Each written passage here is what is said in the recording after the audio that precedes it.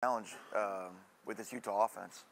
Scoring 40 points a game, conference champions, and it's going to start with they do a great job of just questioning your toughness down after down, the way they pound the football, and the one thing you always worry about in bowl games, you haven't played in a month, you kind of got to restart it, you got to reestablish your toughness.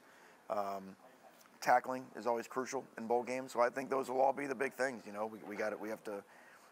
You mentioned the word relentless. We have to run to the football. We have to tackle all the things that every defense coordinator is going to say. But when you haven't played in a month, I think they take on an even bigger emphasis.